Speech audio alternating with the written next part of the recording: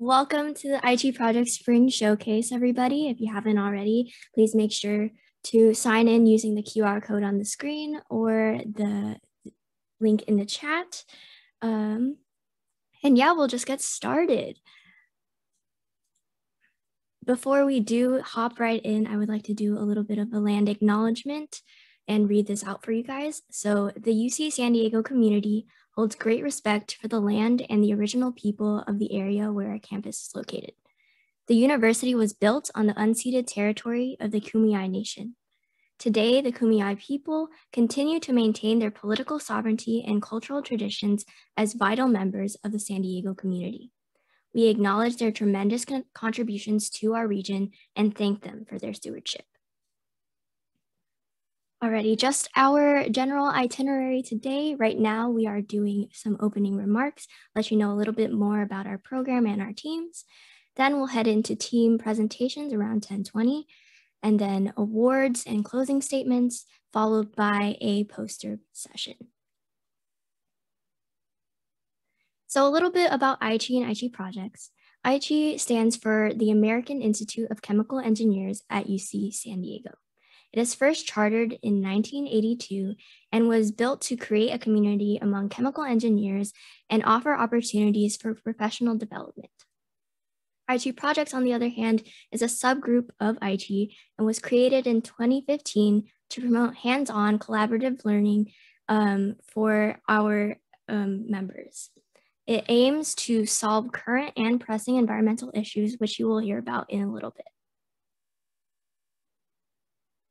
So a little bit about us and AIChE Projects Leadership. This past year, we had Eleanor Quirk as our Projects Program Director, Nicholas Dorn as our Projects Program Manager, and Jared Ian Gadia as our Projects Research Coordinator.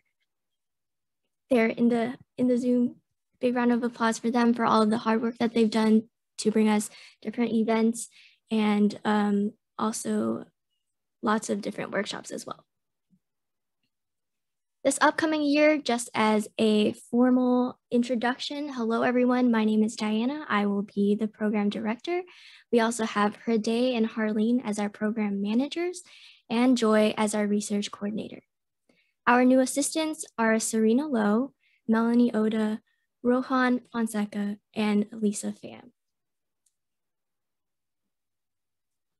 So some of our 6 teams are fuel cell, cryodesalination, phosphorus, wastewater treatment, portable wind power, active water treatment, and ethanol production optimization. These 6 teams range in doing things such as wastewater treatment to also producing renewable energy, and you'll hear a lot more about them and learn more about their teams in our upcoming presentations as well as the poster session. So let's give it up to our very first team, fuel cell.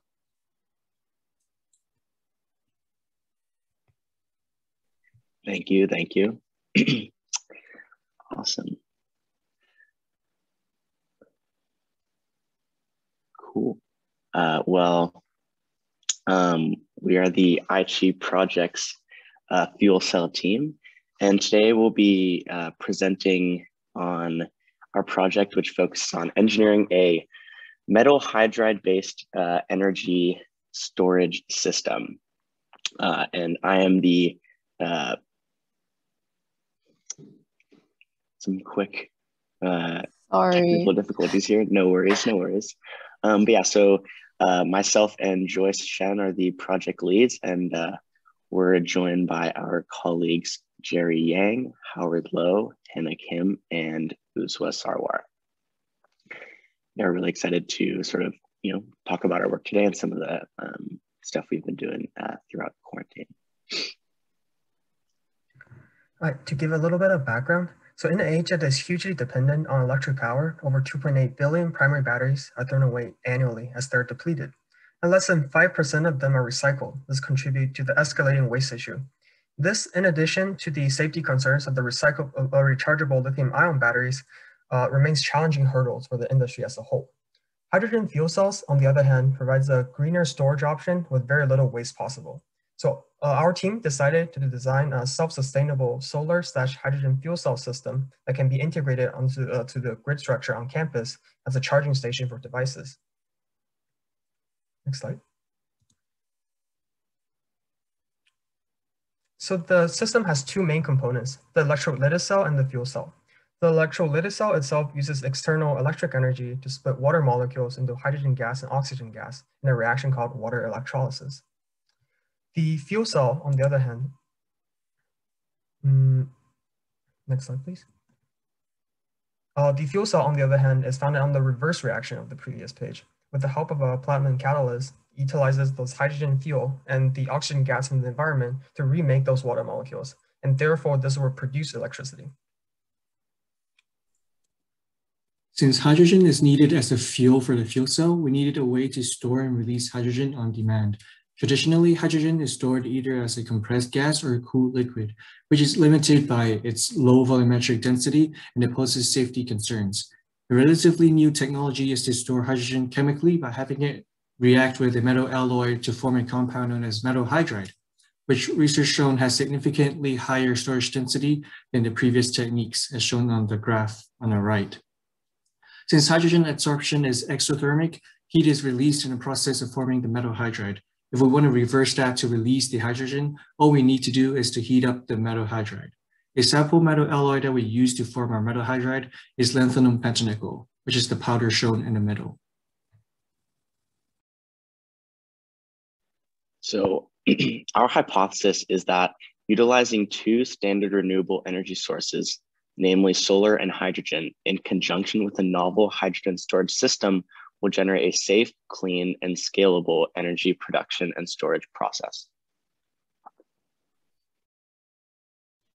Here's a summary of our energy production and storage process. First, solar energy is collected in the form of electricity through solar panels. We then take this electricity to run an electrolytic cell, which will split water into hydrogen and oxygen gas.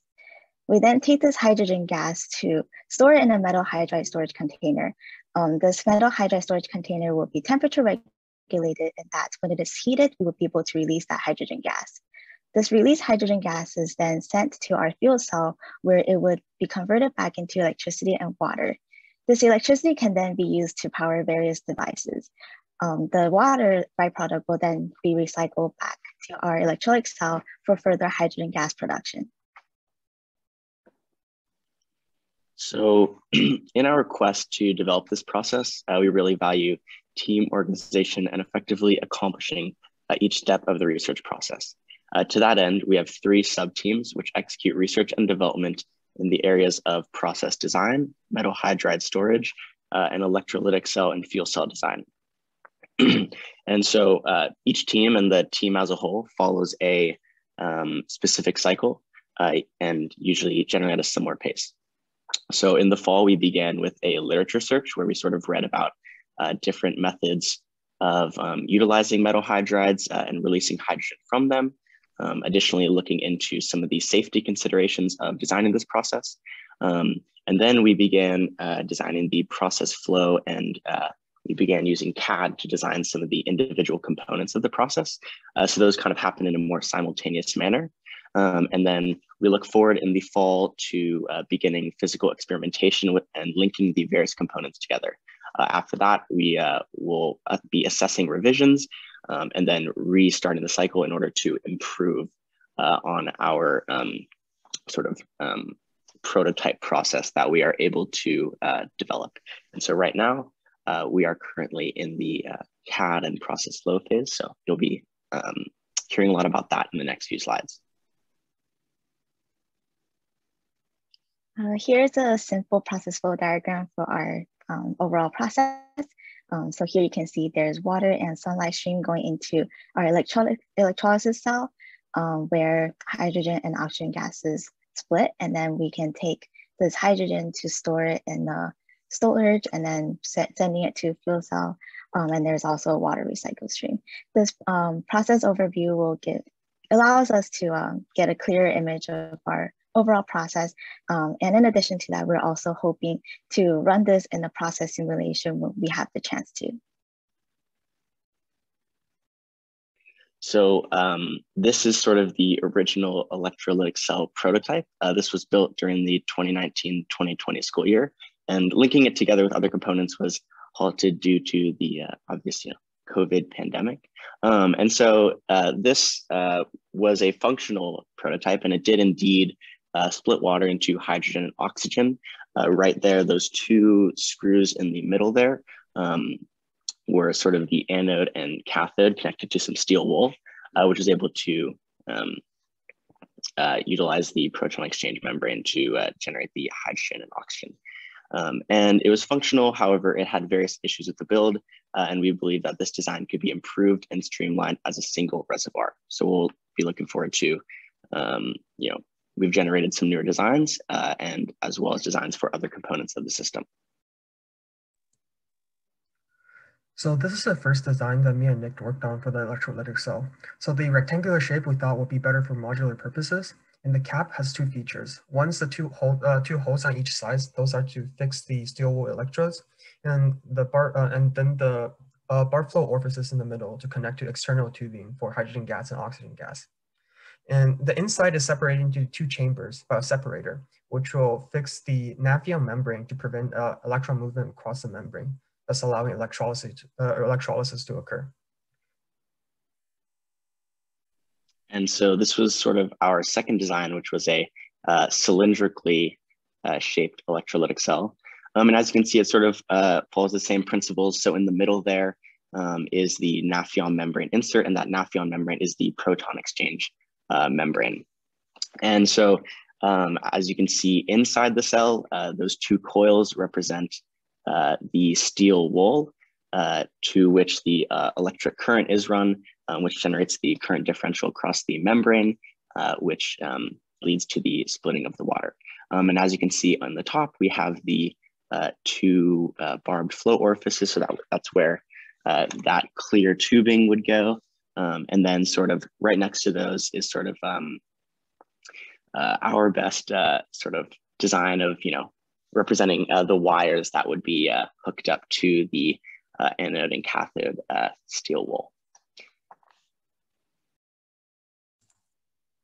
So because the production of hydrogen in the electrolytic cell is powered by solar energy, we needed to store the hydrogen fuel produced so we can power the fuel cell even at times when solar energy is not available, for example, at night or during foggy days.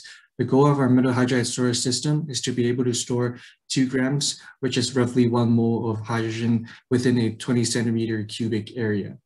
Hydrogen will enter the tank through the orifice on the right and react with the lanthanum pentanickel filling the bottom half of the tank to form metal hydride. Some hydrogen will also be stored in the tank as gas form, which is why we adopted a cylindrical body like most of the gas tanks. The coils you see on the diagram on the right is the threading on the inner surface of the tank, which allows us to embed heating coils into the tank body to heat up the metal hydride when we needed to release the hydrogen. The design also includes a removable cover plate on the right to allow us access into the inside of the tank and perform troubleshooting.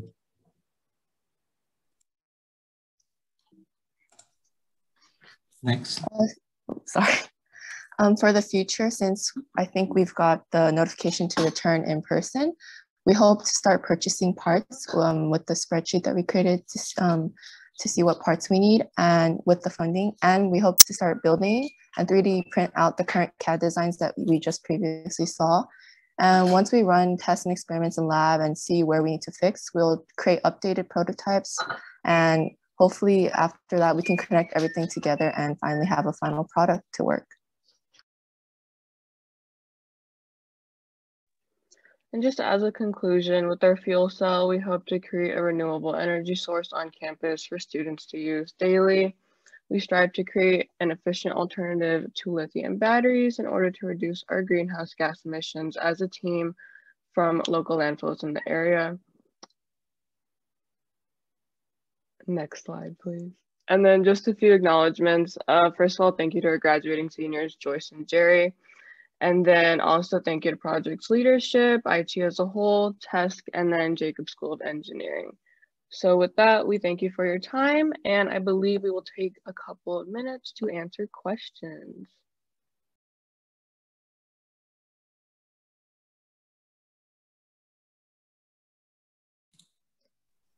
Thank you. Okay. Oops. Feel free. Feel free. You mentioned that you were doing some safety analysis, and I was wondering what sort of safety concerns came up in your design. Yeah, so essentially, right, the main thing is obviously you do have hydrogen gas that's running through your system, and hydrogen energy, obviously, that creates a obvious sort of situation. And then the other one was sort of looking at how would the different methods or different metal hydrides or methods of hydrogen storage, the temperature and pressure associated with those, how safe would those be, how unsafe would those be? And so, sort of looking at, what temperature is required to release the metal hydride, what pressure is required to store release the hydrogen from the metal hydride, what pressure is required to store the hydrogen in the metal hydride. And then also just assessing different areas. So in our process flow diagram, obviously we have various valves. So sort of assessing, where we would want, valves that could potentially stop any flows in the event of a breakdown or something. So assessing where those need to go.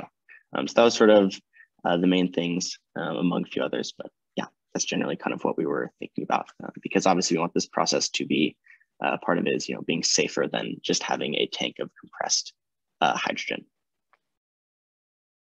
Tank of just compressed hydrogen does seem a bit unsafe, so good for considering that.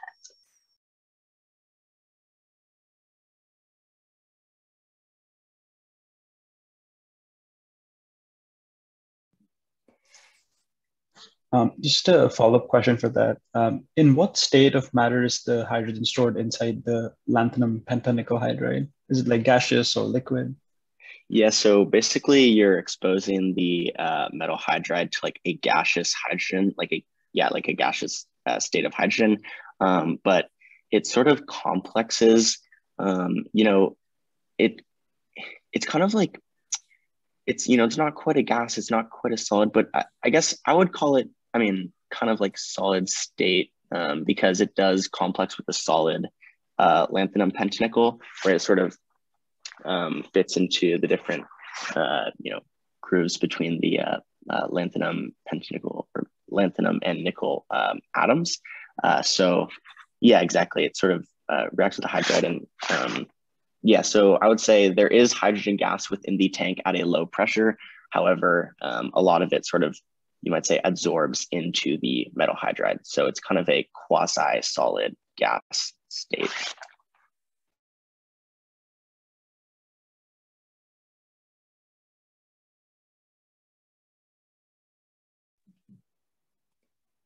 If anyone has any other questions, feel free to unmute, raise your hand, or even drop them in the chat.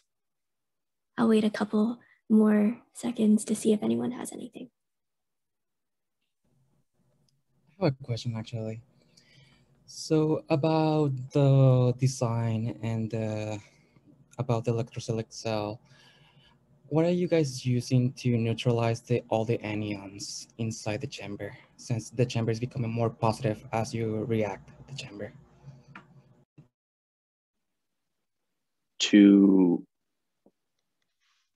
I would say that's probably something, we haven't really considered yet, but basically just going off of our last design, where it was, the solution was, it was essentially, we were using a 1 mole solution of potassium hydroxide.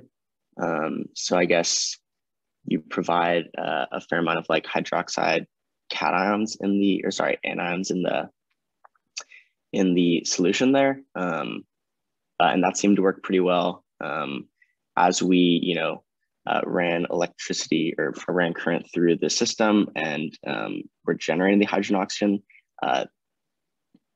for long periods of time. It did not seem that there was any major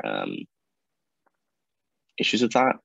But yeah, I guess, there's a couple of different options though, just thinking about off the top of my head, which is like, sure there's the hydroxide anions in the solution. And then there's also, you could attach like just any certain sort of like metal that could essentially absorb the excess positive charge and potentially, corrode. You could put some sort of corrosive metal that would corrode based on that and absorb that charge. So, but yeah, that's definitely something that we're looking into currently. Thank you.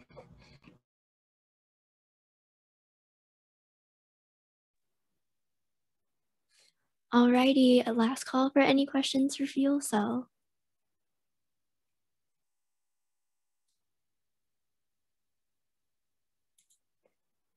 Okay, well, thank you to your team for presenting.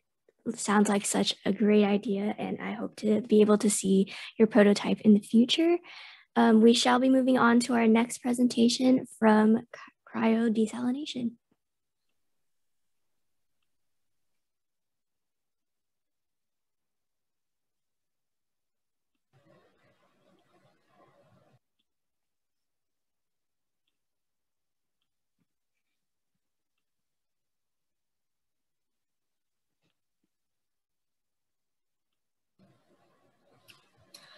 All right, hi everyone. So we're Team Cryodesalination, or CDS for short. Our goal is to essentially create potable water from seawater through a freezing process that allows the fresh water to freeze separately from the seawater. So this would remove the salt from the seawater, and it would lower the salt ppm in ocean water, which would make it drinkable. So the main future goal for our team is to make this freezing desalination process happen as fast as possible, and then it can be directly applied to 3 different areas. The first would be for human consumption, so people can drink this water, and then also similarly for agricultural purposes.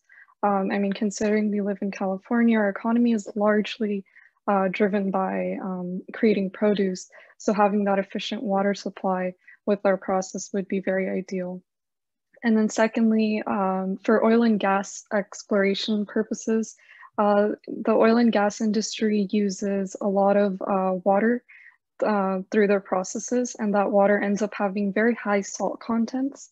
And so being able to treat that water would be much more efficient with our process versus having to transport it to a treatment center that is usually very far away from the oil fields. And then the last one would be for coastal communities to be able to utilize their geographical location and use the water that's right next to them. So for a little bit of background, so the Earth may contain many cubic miles of water, 326 million cubic miles to be exact, but actually only under 3% of it is actually potable, and even a smaller percent, less than 1%, is accessible, while the rest is trapped in glaciers or underneath the Earth. And as Earth's population just continues to grow and grow, a handful of people are already lacking access to a clean and reliable source of drinking water. And one technique of desalination is reverse osmosis, which removes particles with a pre-filter. Now, despite this process being an energy efficient process, cryodesalination itself has a higher potential of energy efficiency. And so our cryodesalination team is deviating from this reverse osmosis technique, and we're actually looking to remove salt from a solution by cooling this solution. And right now, our main goal as a team is to create more usable fresh water through a cost and energy efficient method. And we're gonna do this by engineering a small scale system for the distillation of salt water. So this is our prototype that we currently have. And the main idea that we go off of is the fact that fresh water's temperature is slightly higher than salt water. And so when we're doing our experiments, we try to get it to the temperature of the fresh water. So what's left behind is the salt contents. And then our coolant is our main factor that controls our temperature of the solution so that it comes to that ideal temperature, and it's made up of isopropyl alcohol and dry ice. And then our styrofoam container is an insulator, and it prevents heat loss or gain from the solution to the surroundings. And so far we have successfully reduced the salt concentration from 10,000 ppm to 3,400, which is very good. but drinkable water is around 600 ppm, so we kind of have a ways to go. And overall, we have discovered that carrying out our experiments over a longer time period produces much more efficient results. And stirring our solution with the stirring rod is also helping with the freezing process to occur as we want it to. So as far as next steps go, we've split up into two teams, an automation team and a design team. As far as automation goes, we have two primary goals. The first is to implement an automated stirring mechanism. And in that regard, we've already coded in a simulated Arduino environment to control motor speed using a potentiometer. So we're currently researching the appropriate waterproof motors. And the next step is essentially just to implement this. But we already have the code, we already have the schematic. For the temperature sensor, which is the other thing that we're working on automating, we've also written Arduino code for this, but we have not yet simulated this environment. And furthermore, we have actually found a waterproof temperature sensor, but we haven't implemented it yet either or purchased it. A lot of this we plan to do when we return to in-person testing. But as of right now, the most we can do is simulate these processes.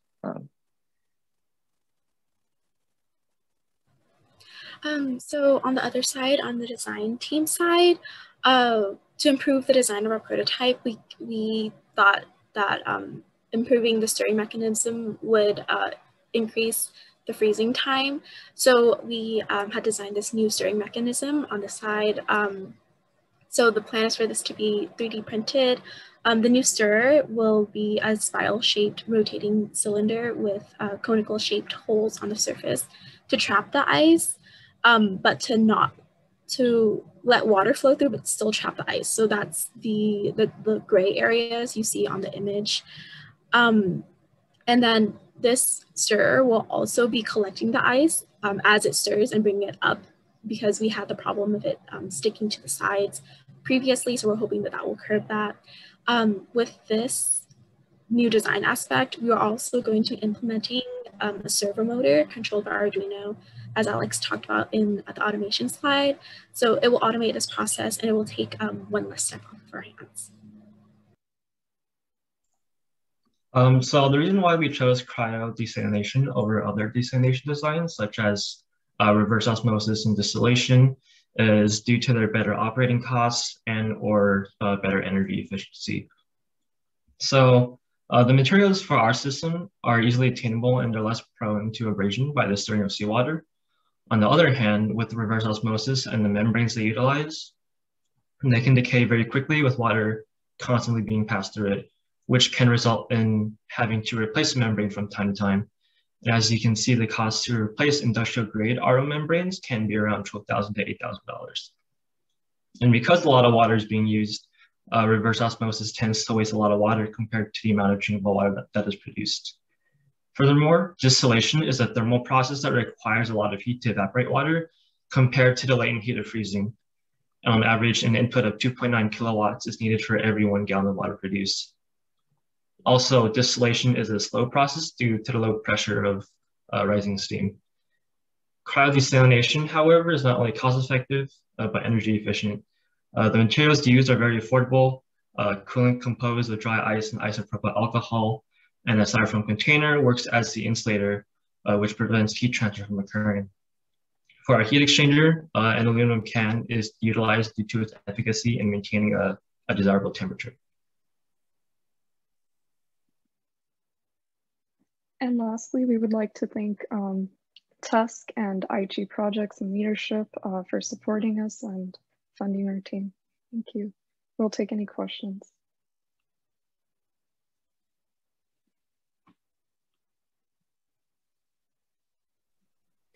Once again, if you do have any questions, feel free to unmute and ask, or you can drop it in the chat and I'll skip for you.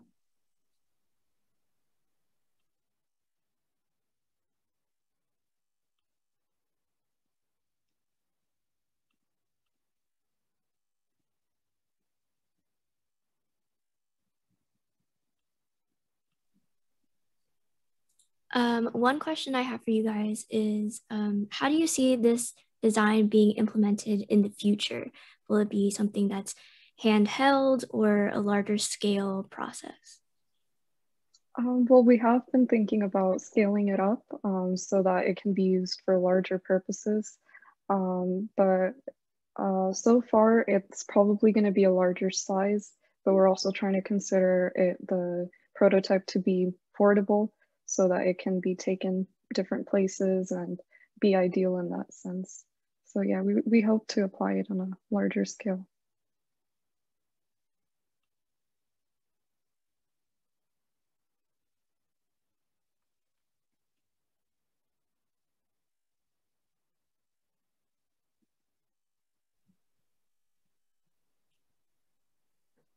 Last call for any other questions. Oh, there's a question in chat. Could this process be used to remove other undesirable chemicals from water too?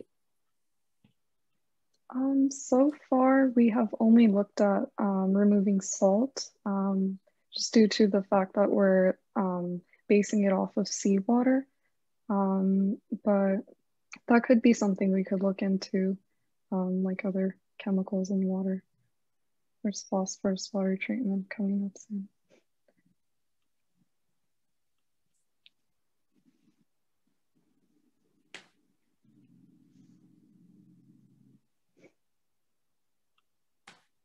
Okay, are there any last questions?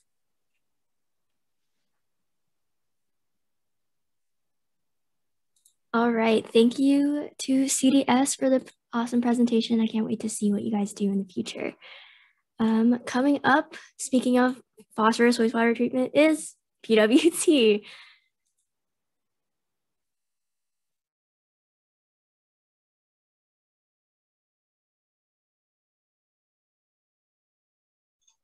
Okay, is this visible to everyone? Yes. Fantastic. Okay, so hello everyone. We are the Phosphorus Wastewater Treatment Team, and we are very excited to present to you today at the AIChE Project Spring Showcase 2021. So hi guys, putting on a different hat right now. My name is Diana, and I am one of the co-PMs for PWT. Joy, on the right of me on the screen, is my other co-PM. Some other team members are Eleanor, Laura, Stephen, Jake, and Josh, who you will be hearing from shortly.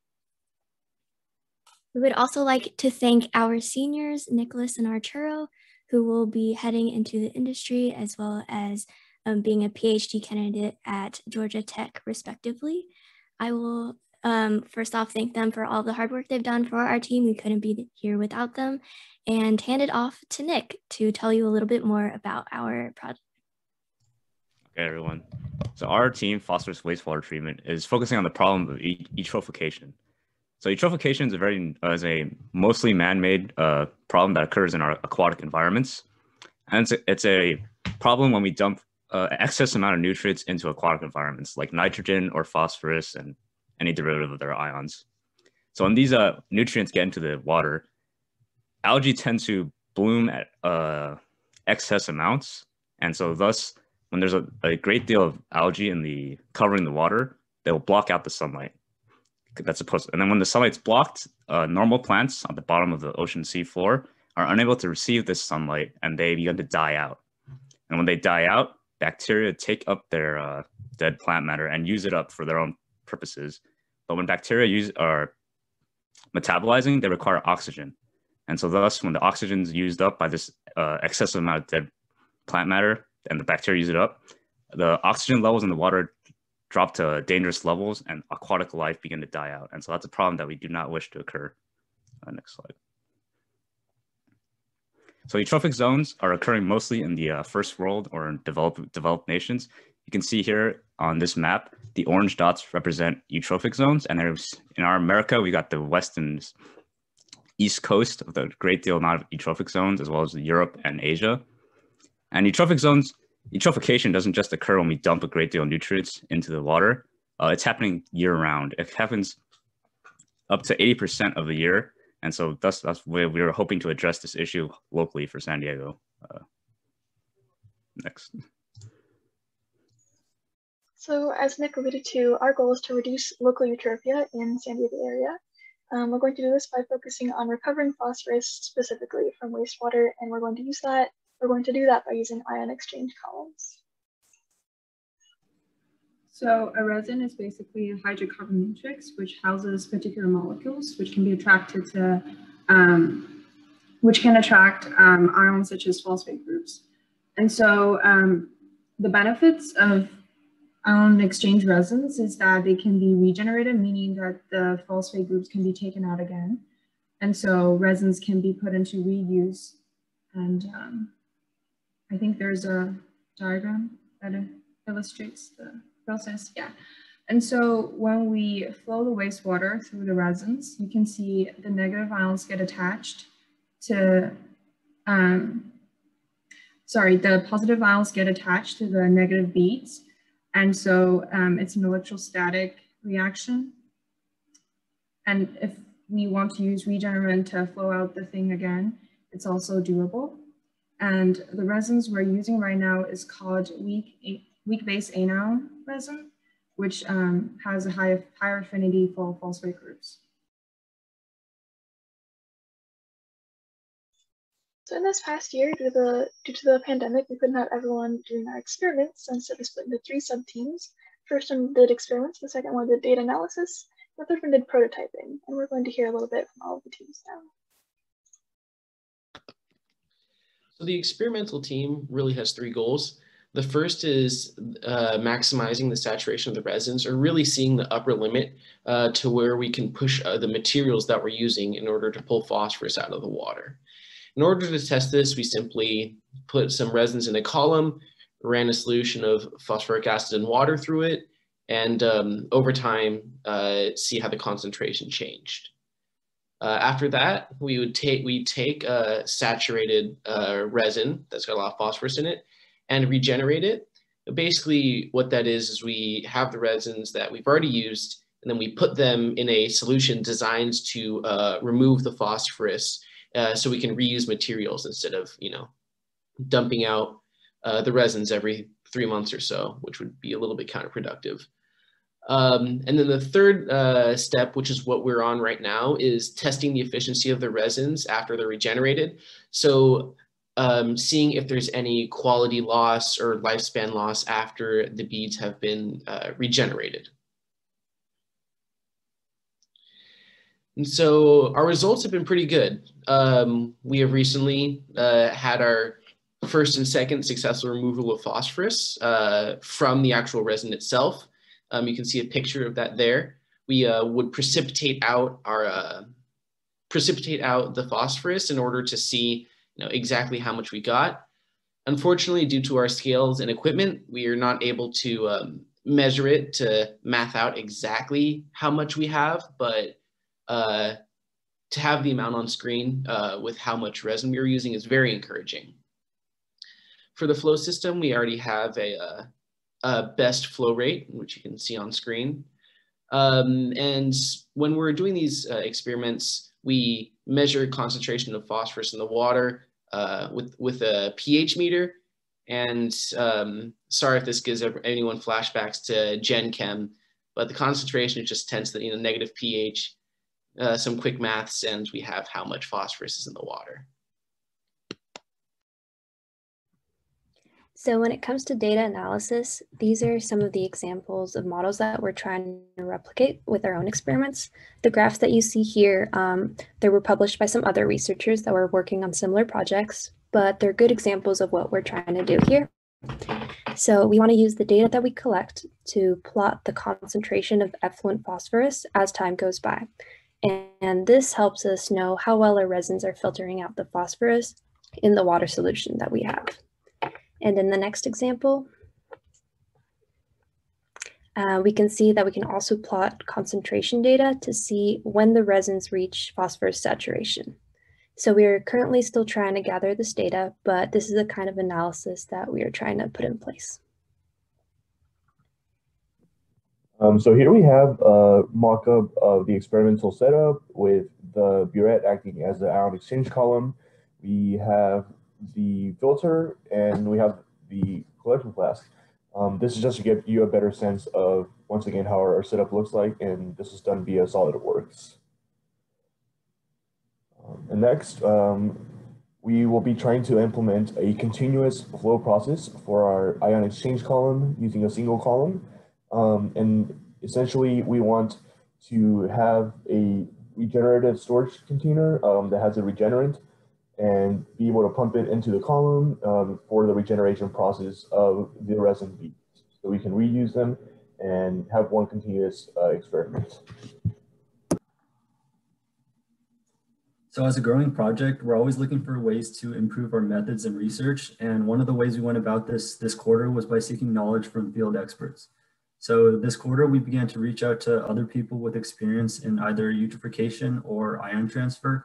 And we hope to collect new information that could help us improve our system. Next slide.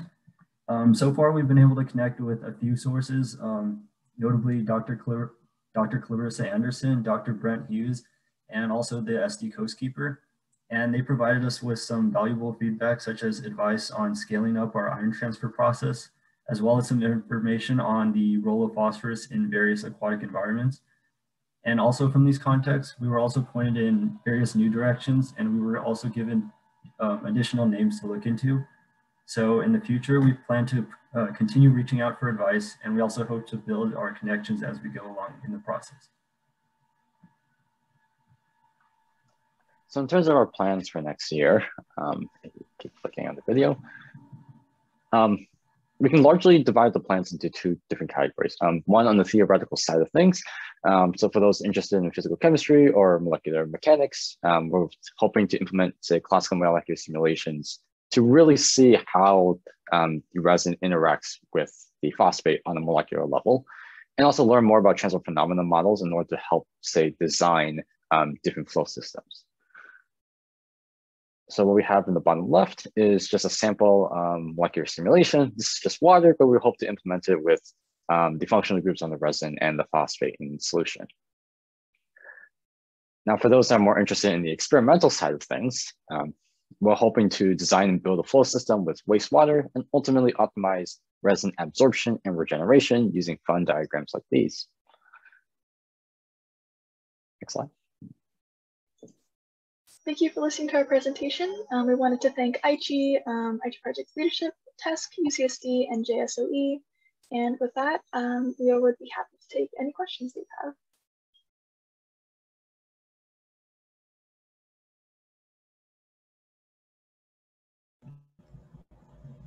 I have a question. I probably missed this, but what type of resin are you guys using when you're doing the flow through step? So the question, which kind of resin? I believe we're using a weak. Yes. I believe it was a weak base anion. Joy, correct me if I'm wrong. I think that's right. Yes. So it should be 90 slides back. So it should, the beads are slightly negatively charged, which attracts the positively. Actually, is it a weak base anion or is it weak base cation? I think this is an acid resin. So this is only a demonstration diagram. So in the real situations, the polarity should be reversed, meaning that the resin should be positively charged. Yes. Thank you. Of course. If you have other questions, we are happy to answer them. We know far too much about all of this stuff to not answer any questions. There is a question in the chat. What are your plans for the collected phosphorus? Ideally, we'll be using them to enhance agricultural things in community gardens on campus. So we know there's the Warren Garden and the Ravel Garden and all those little gardens around campus. We're hoping to use the collected phosphorus as a fertilizer for them. Right now, we're not doing anything with the collected phosphorus because it is we don't have those connections set up yet, and we don't have a good way to make sure that it's safe enough for the plants. but ideally in the future we'll be partnering with the community gardens.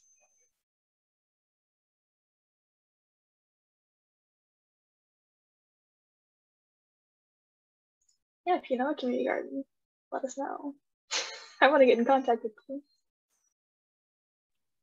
I had a question. Are there any benefits to having phosphorus in water, or is it just really bad to have in water? That is a great question that we've been talking about with our contacts, actually. So phosphorus is an essential nutrient for most plant life.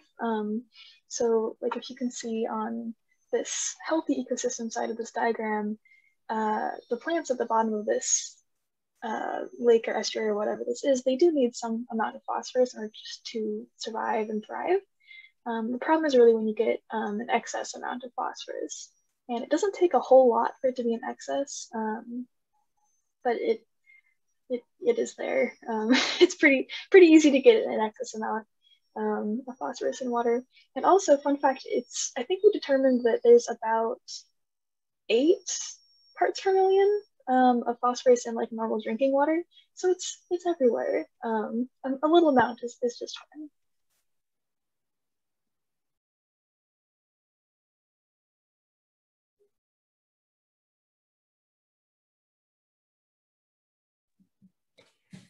Alrighty, last call for any questions to PWT.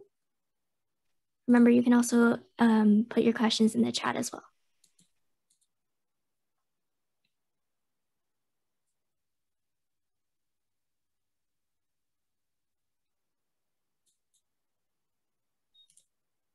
Okay, well, thank you to PWT for the presentation.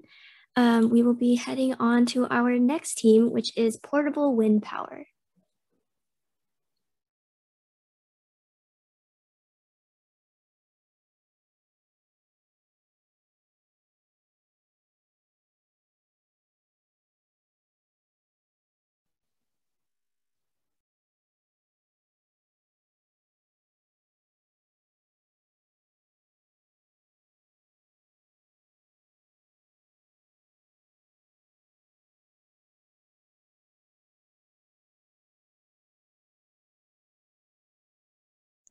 Hello, everyone. We're Portable Wind Power, and I'm Chase. Hello, I'm Michelle. I'm a third-year chemical engineering major. Hey, I'm Brian. I'm also a third-year chemical engineering major. And my name is Henry, and I'm also a third-year chemical engineering major. And today we're presenting portable wind power. So as a bunch of chemical engineers, we decided to, for some reason, take on a mechanical task and build a portable wind turbine. So definitely out of our territory, but I think as the more we've done it, the more we've kind of loved what we've been doing. So yeah.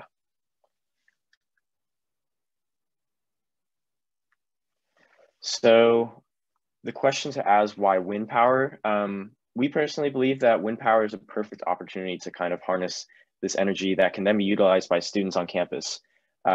Because of our close proximity to the ocean, in addition to the current wind turbine on campus being kind of in a low traffic area, we thought a portable wind turbine was kind of a great way to have that potential to become a great resource for UCSD undergrads.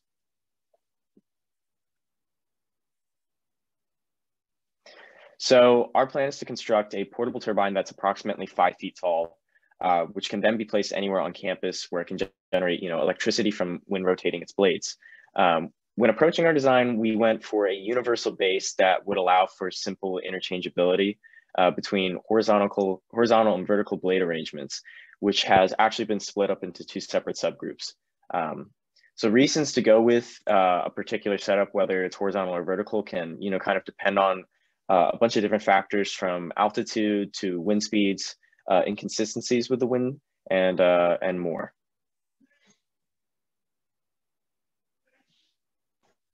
So, like Henry said, we have 2 different designs. As you can see, the unified vertical design here on our left side, and then the blade for the horizontal design. We kind of have the horizontal design split up over the next couple of slides. You'll see a bunch of different pieces of it. to create these, though, we've been using Fusion 360. It's like Google Docs, but for like an AutoCAD. So it allows us to collaborate and kind of work on one another's projects. Literally, it's Google Docs for AutoCAD. Different blades for different turbines. Like the requirements for a vertical turbine are different than the requirements for a horizontal turbine, and as such, we have different designs. And I know as chemical engineers, we don't really have a lot of experience in AutoCAD, and when I joined the team, I had none. I learned entirely how to do this over the past year, and it's something that's not that intimidating. So if you're looking to join our team, we will gladly teach you how to do this. So, like I said, these are the hubcaps for our course, and there's kind of two overriding goals here. One is efficiency, and the other one's safety. So when it comes to efficiency, as you can see on the kind of bottom and bottom right designs, those are kind of all curved in such a way to keep down the drag and to keep our turbine up, right? When it comes to safety, though, we have kind of a little more nuanced approach. When we secure our blades into the hubcap, we have them secured in a hole that they don't kind of like shake out. And furthermore, to the shaking out point, we want to counter thread our screws on our bolt so to the rotation of the blades, so that when the blade rotates, we have basically the bolts tightening more. The next slide. And so, yeah, on our right side here, this was our old design. Last time you saw us, we were kind of going along with an idea of using a gear design, kind of just having gears rotate.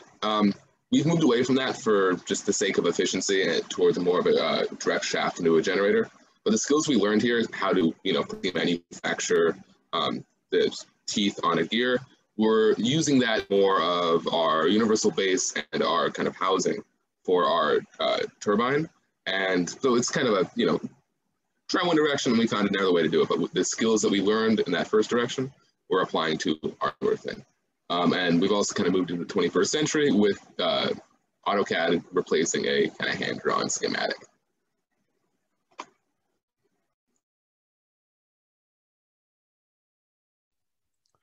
All right, so we chose to use Arduino for data collection, the data visualization, and as a control mechanism for the turbine. We designed it in Tinkercad so we'd be able to work on it together.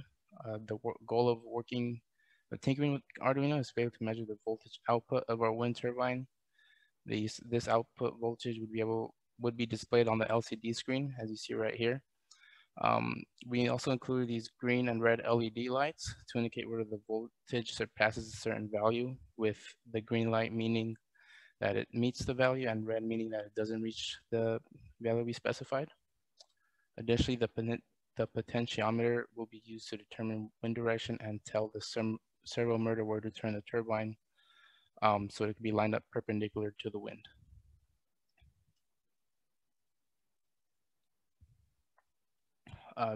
So since we can't meet up in person to work on our design, we've taken the opportunity to learn and develop new skills. Specifically, we've been developing our skills in Arduino, AutoCAD, and laser cutting. We also took advantage of our school's licensing to take LinkedIn learning courses in AutoFusion and Arduino. Working in AutoFusion, as Chase said before, has made working online together really simple because it allows us to work on a design simultaneously. It's similar to how you work together in Google Docs.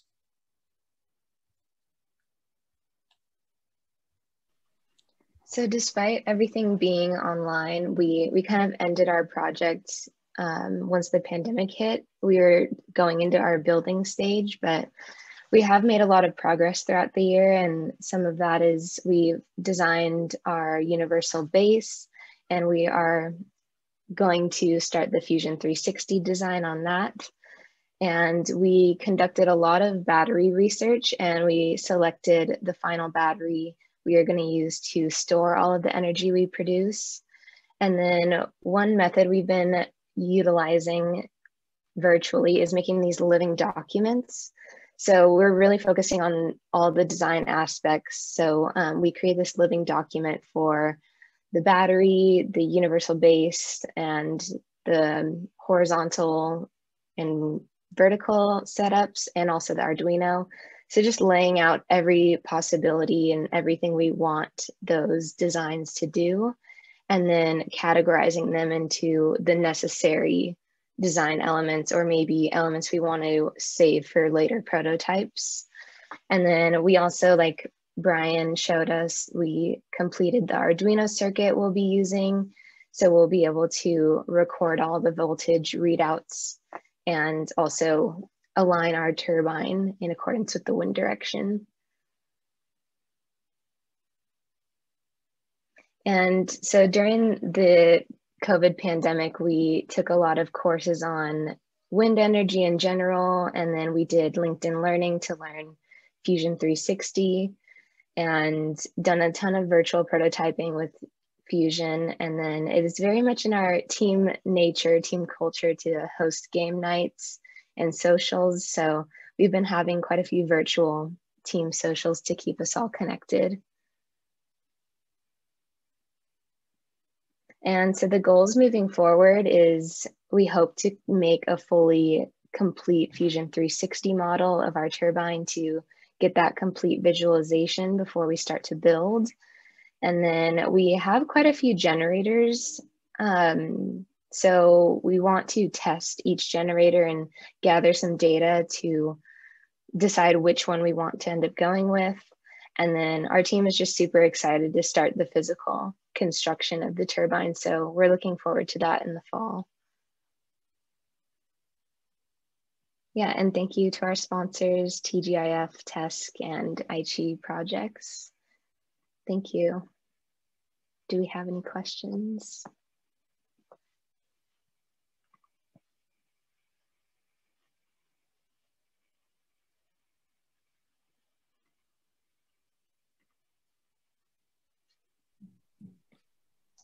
I have a question. So far, have you identified any potential locations where this turbine could be placed around campus or San Diego? And how would you go about determining those locations? Yeah, we haven't looked completely into that yet. We kind of just, our main focus is getting our running prototype. But that is in the stage of when we start to test it, we'll test it in different locations around campus. And I know especially our campus is very hilly and there's lots of different environments. And so it'll be a fun time when we start to test.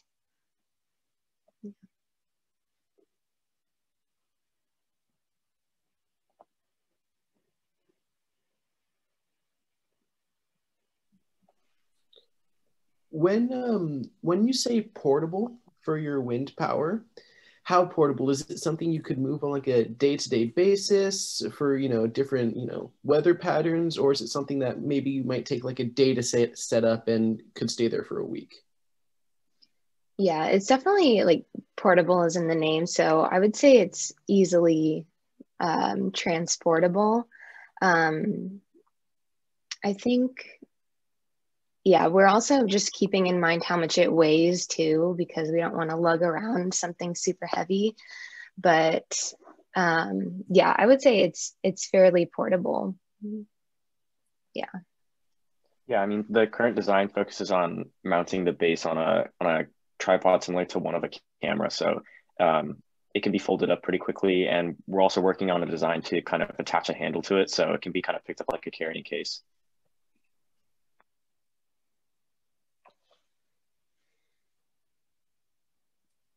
Okay, are there any last questions? When this turbine is eventually implemented, who will be moving it around? Will it be the team or will it be someone else, ideally? Probably the team. Of course, if we wanted to implement it fully into campus, we'd have to contact people to get permission to do that. But as of right now, it would be us.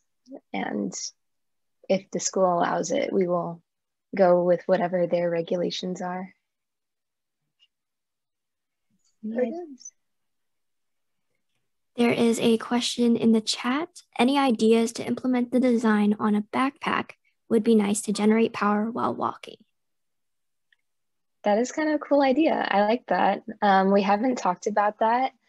Of course, I think we'd have to talk about safety too, because we don't want giant propellers or the blades going around and hitting someone. But I like that. It sounds innovative.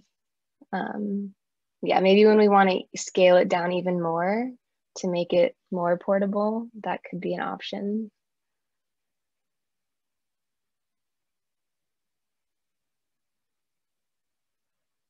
Yeah, I think I'd be nervous too. But hey, maybe we could find a solution for it.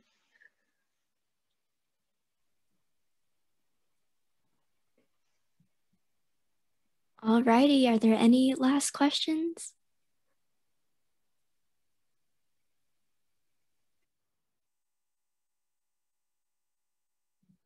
Okay, well, thank you to PWP for the awesome presentation. I can't wait to see some of these pop up around campus when we can, obviously. We shall be moving on to our next team, which is the active water treatment.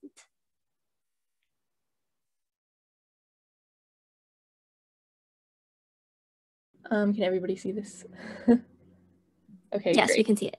I'll just introduce myself real quick. I'm Haley. I'm one of the PMs for AWT, and Breege will take over from here. Hi, I'm Breege. I'm the other co-PM, and our team is active water treatment. So our goal is to alleviate the substandard health and living conditions in the Navajo Nation. And we plan to do this by cleaning their water supply of its heavy metal and nuclear ion contaminants. This is our team. So as we mentioned, myself along with Haley are the co-PMs, with Tina and Zach being the rising co-PMs. Rebecca is our financial manager, and Animo is our CAD master. Hi, I'm Tina. I'm going to be talking a little bit about the background and the problem. So when uranium was discovered in the Navajo territory in the 1940s, the US mining companies began extracting it for over 4 decades to keep up with the demand for nuclear energy. The improper closure of these mines has allowed uranium to seep into the surrounding landscape, polluting the soil, air, and water. According to the US EPA, the maximum concentration level of uranium in water should be around 30 parts per billion. In some places, it's around 700. Next slide, please. So the problem is that drinking uranium or consuming it through crops is linked to increased rates of cancer, organ failure, and hereditary birth defects. Additionally, Navajo families only get access to about 7 gallons of water daily, while the average American uses about 80 to 100. Therefore, our team's mission is to alleviate substandard living conditions in the Navajo Nation by removing the radioactive heavy metal contaminants from local sources of water. Specifically, we are targeting the well in AIChE Spring, shown on the map here, which has a uranium concentration of about 120 parts per billion, which is still 4 times over the EPA limit.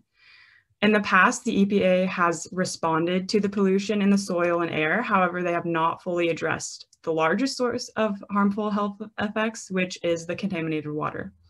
There have been 3 main past approaches, the first being retention ponds, which are cheap but take months to achieve the desired concentration and are too susceptible to common environmental conditions like wind or rainfall, which can agitate the pond and cause uranium to contaminate the water again. The second has been traditional ion exchange columns, which are large and stationary. So they would require shipping water across long distances to and from the chemical plant, which is neither time efficient nor feasible in terms of labor. And finally, the third has been reverse osmosis, a common and easily implemented method used for purifying hard water, but requires too much energy to generate the necessary pressure gradient for uranium removal.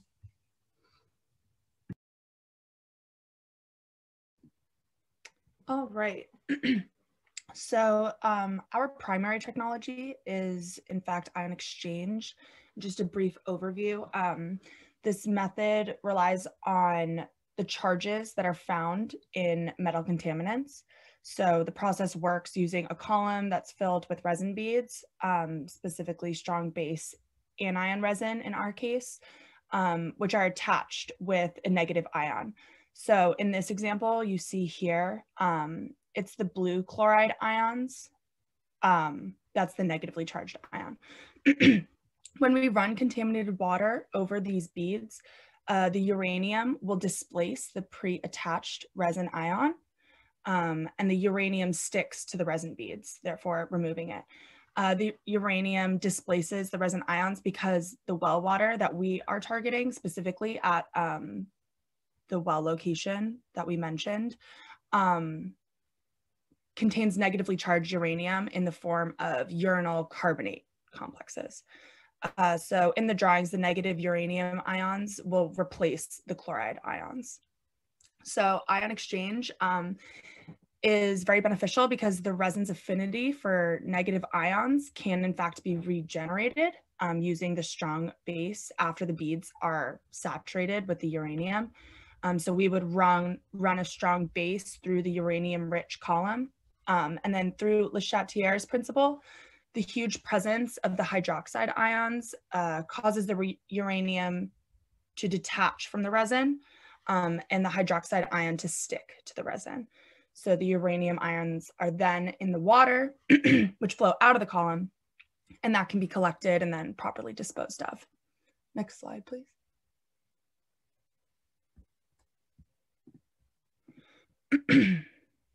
So our proposal, we want to implement this ion exchange by condensing what is often this huge, enormous assembly into something that can fit into the back of a truck or van. That way the filtering system can be mobile and less expensive, and it can go wherever it is needed, specifically in these remote places in the Navajo Nation. Our system is also designed to be user-friendly, making it easy to operate. So you wouldn't have to pay a highly trained professional to operate it. There are, in fact, obstacles when implementing this design that we've thought about. A significant challenge is that many Navajo Nation's water sources are very remote locations, which make traveling difficult. Next slide. So one main thing that we have done during this time is really nailing down our virtual model. So our system is designed to get water at or above the legal requirements of potable water, while also, potable water, but we would also like to make it drinkable. So we're planning on doing this by using 2 activated carbon filters, a UV filter, along with the ion exchange column, and we'll address those in detail later on. This way we can remove the particle contaminants, uranium, and microbes. Next slide. I'm Zach, and I'll be talking about our activated carbon filtration system. So pretreatment is necessary to achieve not only potable but drinkable water. In addition to an ion exchange column, a pre and post filtration will be incorporated into our build. An activated carbon filter uses extremely high surface area of processed charcoal to remove volatile organic compounds, sediment, taste, and odor through chemical absorption. This is a highly effective and fairly low cost method to enhance the drinkability of the water that is being treated. Next slide, please. Additionally, for the treated water to be drinkable, we will use UV to remove microbes. Although ion exchange is very effective at treating dissolved ions, it doesn't have effect on microbes. So the implementation of UV sterilization is necessary. How it will work is that we will have a UV filter incorporated into our process stream. The UV lamps will turn on and microbes will be killed in a matter of minutes. So we chose UV sterilization because it has several advantages. It has low energy and relatively cheap, proven to be very effective disinfectant, most recently in fighting COVID-19, minimizes chemical byproducts added to the water compared to chemical disinfectants. Next slide, please. And it is often used in home aquariums, easily maintenance, and all you need to do is replace the bulb. Now we will show how to plan to implement these in our next prototype. So with this idea of our pre-filtration system and a post-filtration system, we hope to implement this to our new design having the initial tank at the very left over here, and then have it go through our pre-filtration system with our activated carbon, and then go through to cycle through our ion exchange column and have that cycle a couple times, and then have our water be treated by the UV lamp, and then have this tank 2 be our final batch. Activated carbon filter also gets rid of odor to help with taste, and it also helps with the color of the water, because a lot of times in the desert the water is kind of like a red brown color, so that will definitely help. And then having the UV lamp get rid of bacteria, and then having that second tank implemented to our design helps us create like a batch where we can cycle it through after the initial filtration in the pre-filter system. So the way that we quantify our design is through fluid mechanics. So we basically use a Bernoulli's equation to help calculate what kind of pressure we need to have the best ion exchange through our ion exchange column, and then to make sure the system has enough pressure to be able to cycle through with our one pump. So with COVID, this year has definitely been difficult because we were in the previous slides you saw, we had a picture of our actual build. So we had to put that on standstill, and we decided to do a lot of heavy research to finalize our well location. We finalized what type of resin we want to use. We also improved our CAD proficiency. And then we also furthered our contact with the Navajo Nation by getting in contact with environmental scientists from Dene College in Arizona, and also Dr. Rock, who we're really looking forward to talking to him in a couple weeks with a presentation. And then we've also added new members in the fall, and then we want to further our research and hope to be back in person to continue our build. And so for our future plans, we hope to finalize our new system with our CAD model and have everyone have a good understanding of CAD.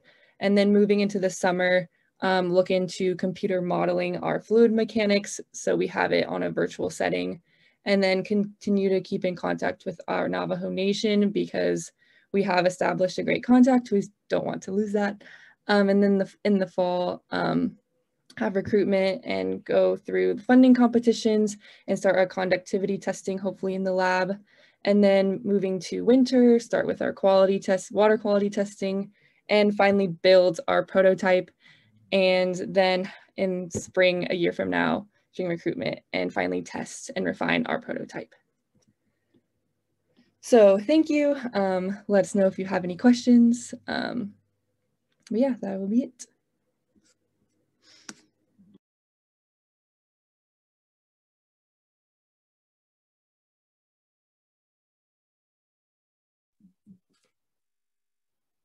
If anyone has any questions, once again, feel free to unmute or drop it in the chat and I'll read it for you.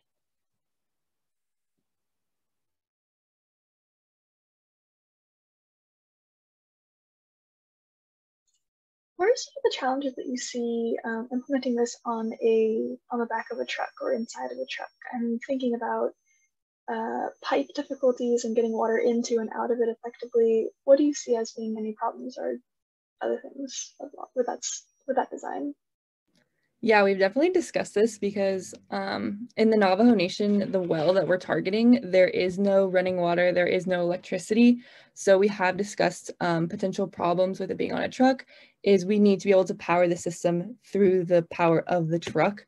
So we've talked about having solar panels, we've talked about having a generator, we've talked about using the battery of the car, so that could be a potential issue. Also having the rough terrain, being able to have this van drive into the desert and rocks and all that stuff is another potential issue. And then also, yes, condensing our design to make sure it does fit in the dimensions of the truck is definitely something. But currently right now, it's more of a proof of concept for us to make sure that our system works. And then from there, take our prototype and move it onto the truck and then troubleshoot and how we're gonna actually put it on the truck.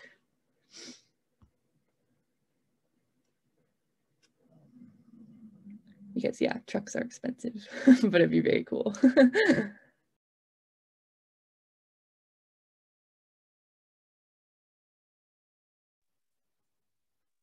Could you guys elaborate just a little bit on what the maintenance of your filters may be? Because I know out there in the desert and especially in contaminated waters, there's also a lot of sediment within the water. So how are you working to combat the buildup of sediment in your system? Yeah, so we've definitely talked about with the activated carbon filter, we don't have an actual picture of it, but we did find one we like to buy, and it has you can easily pull out there's 2 columns of filters, and you can easily pull out the filter and replace it. So if there's a bunch of rocks or dirt or whatever, we can easily just take that out and put a new one in. They're relatively cheap filters, so that shouldn't be a huge issue with trying to replace it. We've also talked about adding chlorine. That's a common practice for like common homes to have chlorine throughout your pipes to keep the pipes clean.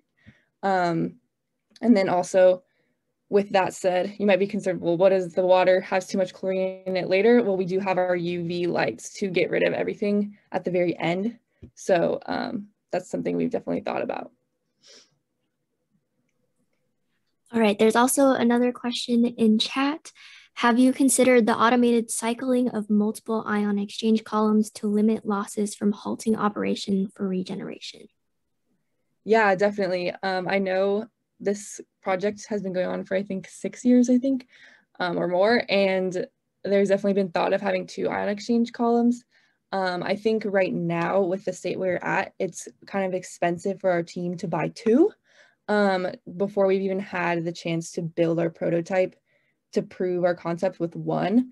But that's definitely a great idea to implement in the future to be able to make it more efficient and be able to filter more water at once.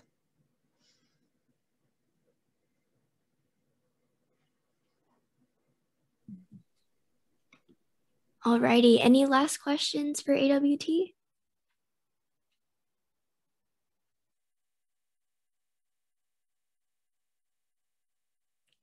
Okay, well, thank you so much for your presentation. I hope to be able to see some of your progress within the next year. We will be moving on to our next and newest team, which is ethanol production optimization.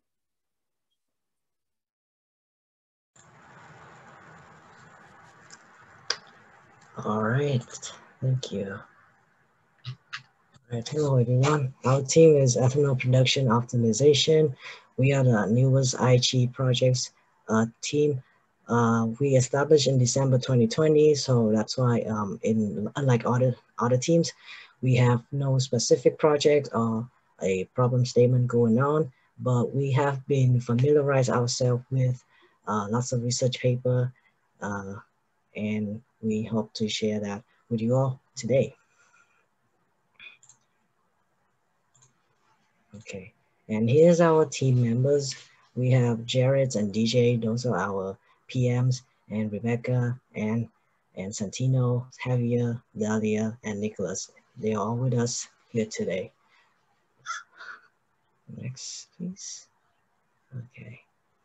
And in case you guys didn't know, here's how ethanol looks like. Next slide. So we're gonna start with what is ethanol. It's a compound made from biomass, and we can see it from crop woods or grass, and it can become even more productive if we use sugar canes and corn, but there's a downside to that, and we're gonna talk about that in the next section. And the way we use ethanol as a biofuel is that we're gonna blend it with gasoline to reduce the harmful pollution in the gasoline and to fuel the engines, refineries, pumps, and vehicles.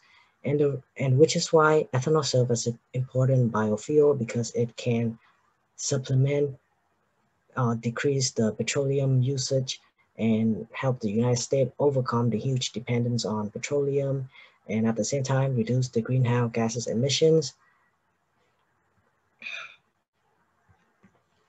Also, Oh, come back, come back. So uh, we also have a lot of renewable feedstock available in contrast to the limited resources of fossil fuel, and which is the reason why our team chose ethanol specifically is that if we capitalize on the power of biotechnology, we can ultimately reduce the cost and increase the high use of success.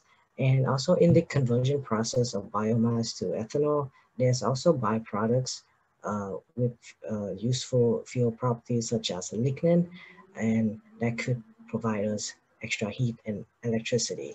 So in the end, ethanol allows the biofuel a more viable option for the economy. So digging into a little bit more specifics, the production of ethanol is typically split into two different categories, 1G and 2G standing for first generation and second generation. First generation ethanol comes from simple sugars or starches. Typically this manifests in everyday life as sugarcane or corn, but there are a couple other more niche feedstocks that are used. But the general process for sugarcane, which is the most simple, is you extract the sugary juice from the sugarcane, you feed those simple sugars to various microorganisms and yeast that undergo the fermentation process to turn those simple sugars into usable ethanol. Of course, there's distillation and purification to get the ethanol, but that's the general process. The process is very similar for corn, but because corn produces starches as opposed to simple sugars already,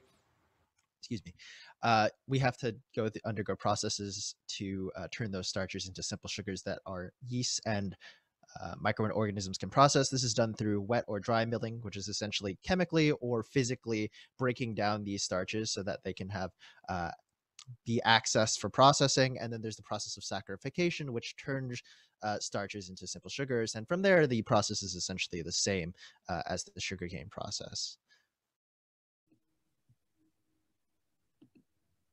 Okay, so now moving on to second generation, which is our main research focus. Unlike first generation ethanol production, the second generation does not come from our food sources, but rather it's made from lignocellulosic biomass, which is basically plants. And so the second generation process undergoes pretreatment, which is the process that serves to prepare the plant cell walls for the hydrolysis step.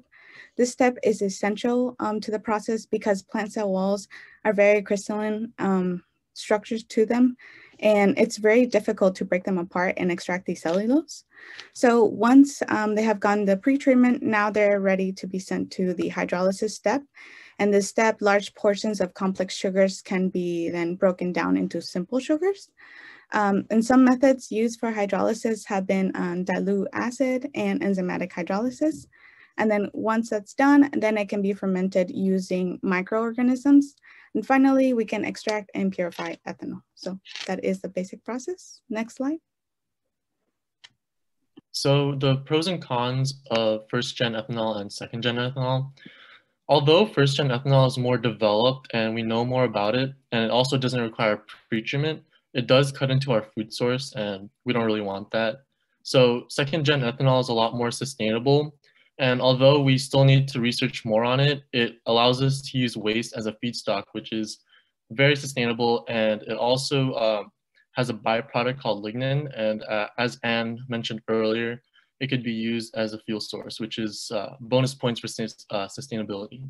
So overall, second-gen ethanol is better, but it's still more expensive. Problems of second-gen ethanol, right now it is too expensive, and the main reasons why are due to pretreatment and enzymes. So pretreatment is an expensive process because there's a diverse feedstock with second-gen ethanol. So it's kind of difficult to overcome that. And with the enzymes are competitive because they are used in different industries. So they are quite expensive. And it's right now, second-gen ethanol also is not feasible yet. So energy consumed is greater than the energy to be saved. And it is also not widely adopted because it is risky and also costly. And also the recalcitrance of cellulosic biomass causes a hefty pretreatment, which is partly due to, which is why pretreatment is so expensive.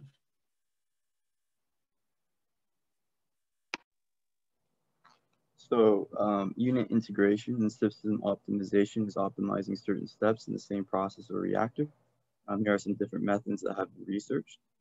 First, we have separate hydrolysis and co-fermentation. This is breaking down the carbohydrates and then having fermentation. So these are separate steps in separate reactors. This would have less mixing and less energy usage, but a low ethanol yield. Then we have saccharification coupled with co-fermentation. This is the breakdown of the carbohydrates, hydrolysis in the same step as the fermentation. The high ethanol yield, but we have extra mixing in the reactor and high energy. And then finally, we have consolidated bioprocessing. This is where pretreatment, hydrolysis, and fermentation are all accomplished in a single process. So this is all happening in the same reactor. This is efficient, saves time, and reduces cost of cellulase production. However, we don't have an engineered strain that can coordinate well with this process. There is a strain that's being researched, but it's super duper.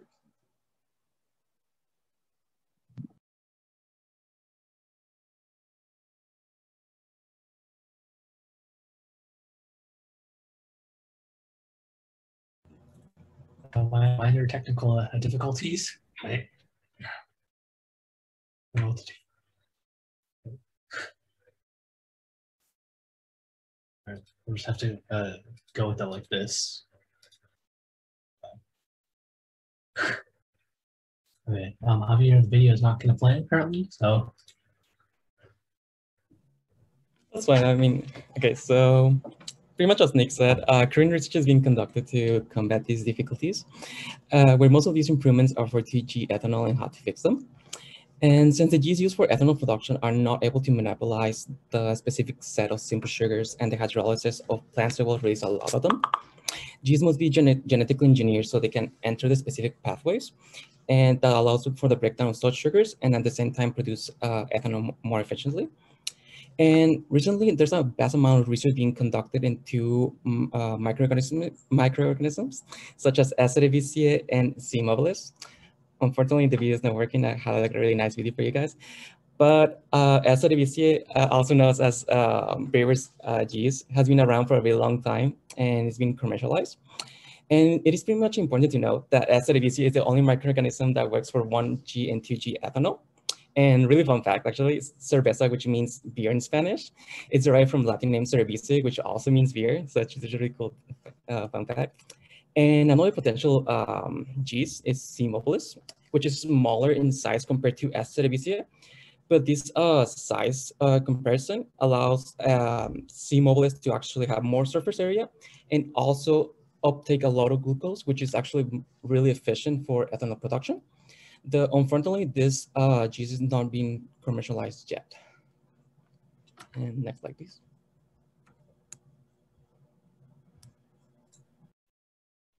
Okay, so as Anne said, we are currently in the process of creating our own research project as soon as everything can be transitioned back to in person. So here are some of the parameters like that our project has to be constrained by. So due to our budget, the materials cannot be too expensive, and they must be like safe enough to be ordered by an individual and not necessarily like an official medical organization. And the project also has to be viable for a school environment, so it has to have like moderate temperatures and pressures. It can't require any expensive equipment that we don't have the ability to buy or take care of.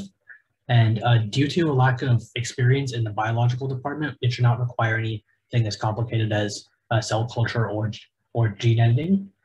And most importantly, the project has to create a novel contribution to the field. It should not just be doing something that's already been done, and just for the sake of doing the project. And additionally, as our future lab space is most likely going to be in the bio department, it should be constrained to like the equipment that most biolabs have available.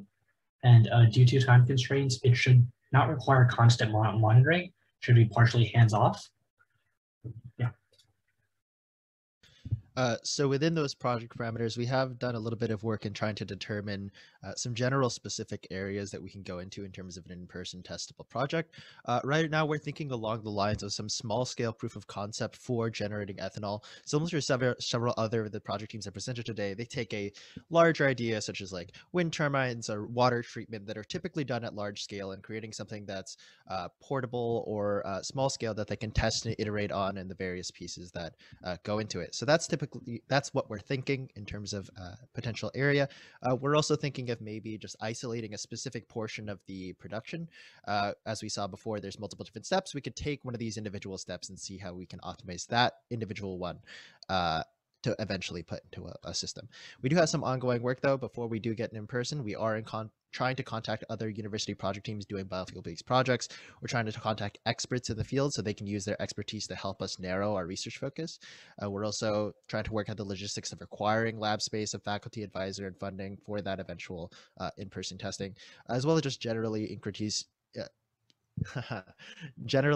our expertise on the field of ethanol production. And I think that's it for our presentation. Thank you to AIChE Projects Leadership for supporting us. Thank you to AIChE as a whole, as an organization. Also, as one of the PMs, I want to thank the people in the team putting a lot of trust in me and DJ, because this is a new team. It's a risky thing, and it's kind of scary just completely being thrown into this new thing, and I want to appreciate them for putting their trust in us. And thank you to all the other teams who presented today for providing such like great role models in terms of presentation and like product design. I'm definitely going to reach out to a lot of the other PMs on how they structured their research. Yeah, does anyone have any questions about our project?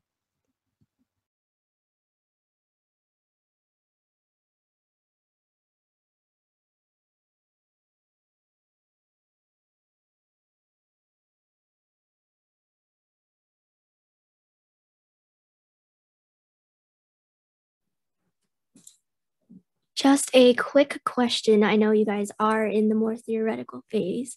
Should you be able to get your hands on any of these really expensive strains of different things, which one are you preferring and which one would you reasonably like to start with? I think that we had talked about using E. coli in the past, like just because there are strains of it that are more standardized and commercially available, and they're like known to be safe if you happen to screw anything up. We're not exactly sure exactly how E. coli is going to be like work into the project, but that's our main candidate as of now. Yeah, E. coli was of particular interest to us because although the more common strains are the ones that Javier was talking about, like Cerevisiae, they're well known to be very good at producing ethanol given the simple sugars. E. coli is significantly more expensive and relatively more accessible, which I think fits nicely within our project parameters of being small scale and testable. But if money was no option, we definitely would go with the more effective microorganisms, because ultimately that's improving our ethanol yield in the end. But yeah.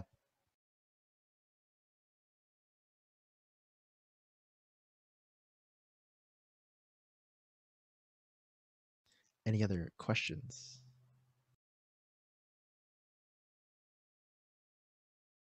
What has been one of the biggest challenges that you've faced as a brand new team starting out kind of with nothing?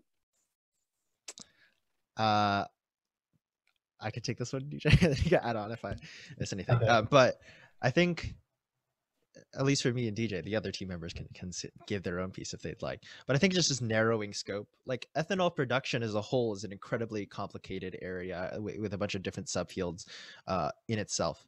As we talked about, there's 1G and 2G, and then there's like optimization of different pieces of each of those. And then there's like different methods of optimizing each piece of the process. So it's essentially trying to figure out what I noticed today at a lot of the other projects is like they have very concise, a concise problem statement and a concise way of going about approaching that problem.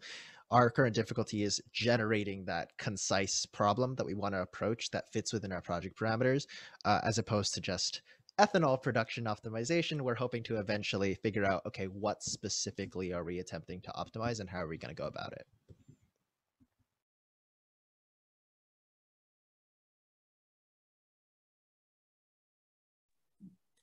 Alrighty, are there any last questions for ethanol production optimization?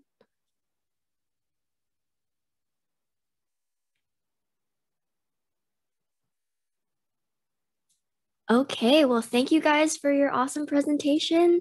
Congratulations on creating a brand new team. I can't wait to see where you guys go in the future. And we shall get started with the rest of our event. Let me screen share really quickly. Once again, if you guys do have any lingering questions for any of the teams, there will be a poster presentation at the end of this event. So you can join their breakout rooms and ask them questions personally. So just to make sure, can everybody see my presentation perfectly fine? I see some nodding heads. Thank you, thank you. Okay, so once again, thank you to all of the teams for your awesome presentations. Leadership would like to award you guys for your greatness this year. So our awards that we are presenting are Best Presentation, Best Poster, Best Team Organization, Best Team Dynamic, as well as some MVP awards. So the first two for Best Presentation and Best Poster will actually be decided by you guys, by the audience. If you guys could scan the QR code or check out the link, you'll be able to vote on who you think has the best presentation or poster. Obviously, the posters will be sent or will be viewed afterwards in our poster presentation. So don't forget to miss out, or don't miss out on that, sorry. Just to know, if you are currently on a project team, please do not vote for your own team, or your ballot will be voided, just so that it's fair for everybody and it's just not a pile of people voting for themselves. So I'll leave this up just for a little while longer. And the link is going to be posted in the chat very, very soon, very, very quickly. There we go. Okay, the link is now in the chat for you guys if you'd like to click on that. And it should just take you to a very simple Google form. So I'll wait maybe like 5 seconds so everyone can at least open it up.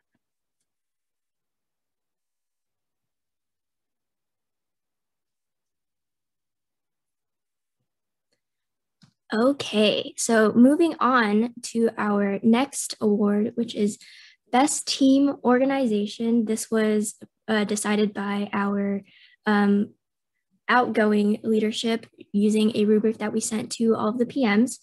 So can I get a little drum roll virtually? I don't really know how to do this part, but so the team with the best organization for this year is Fuel Cell. So obviously, congratulations to Fuel Cell on everything that you guys have been doing. We love seeing your team work around everything. And yeah, you guys should be receiving a certificate possibly in your Slack or email very, very soon. Okay, so our next award is for Best Team Dynamic. And this was also based off of a rubric basically saying how well the team got together, how well they worked together, and all of the other things like that. So, friends, another drum roll, please. Our team with the best dynamic is Phosphorus Wastewater Treatment. Congratulations to everybody on our teams, and I will get started with the MVP awards. Okay, so the MVP awards were decided by individual PMs, and each team has their own specific MVP. Once again, before we start with these, I just want to say thank you to every single project's member. Obviously, this year has been a little bit difficult given the virtual nature of everything. We would love to be in person, to be meeting all of you, to be having all these build sessions, et cetera, but you guys have done so well in adapting to the virtual climate and making sure that your teams are still progressing regardless. So just put that out there. to go down the list, our AWT MVP is Zachary Kumar. Claps for Zach. For CDS, we have Alexander Beltran. For EPO, we have Rebecca Wheeler. In fuel cell, we have Howard Lowe. In portable wind power, we have Nay Patel. And for PWT, we have Stephen Swee. So a round of applause to all of our MVPs as well as all of our members within the program. So moving forward, to those of you guys who are not currently on teams, we are recruiting. The application is out. There's a QR code as well as the link to the application at the bottom of this slide. Applications are due this coming Wednesday, May 5th at 11:59 p.m. and interviews will be taking place next Saturday from 10 a.m. to 2 p.m. via Zoom. So I highly encourage that you apply to be a part of this team. It's a great hands-on experience. You get to meet a lot of different people within lots of different fields. And if you would like to meet some of these members, there will be a poster session directly after this where you can move around the different breakout rooms and just meet all the different members and ask your questions. Okay. So one other thing before we move on to the poster session is we have a part 2 of Niche. So if you guys do not know, Niche is a Nano and Chemical Engineering Day, and it is a 2-part event that includes a pitching competition with cash prizes guys, as well as a career fair that is filled with recruiters as well as some grad school representatives that want to hire you and have you go to their grad school program. Currently, it is tentatively scheduled for sometime in the middle of fall quarter, just so that it is competitively within the recruiting cycle. And beforehand, we will also be hosting career preparation events where you can do things like your resume or your elevator pitch and things like that. So make sure to look out for that within the upcoming fall quarter. So feel free to join us to find your niche. Okay, the thing you've all been waiting for, our poster session. So very soon I will be opening up breakout rooms that you will be able to move around in, so you can manually select them. It'll be on the bottom right corner of your Zoom control panel, and it'll look like 4 squares in a grid. If you are a current project member, please enter your own room to begin with, just so that we ensure that there are project members within the specific rooms, but you are encouraged to visit other rooms, talk to other members, and see what other teams are up to. If you are a prospective member, this is your chance to get to know the teams personally, talk to the members individually, and get any lingering questions answered. And before I open those, I just want to say once again, thank you for joining us on this Saturday morning. Please remember to sign in. We'll try to link that back in the chat as well. And if I don't see you before we close the breakout rooms, just so it's clear, the breakout rooms will be closing at 12:30.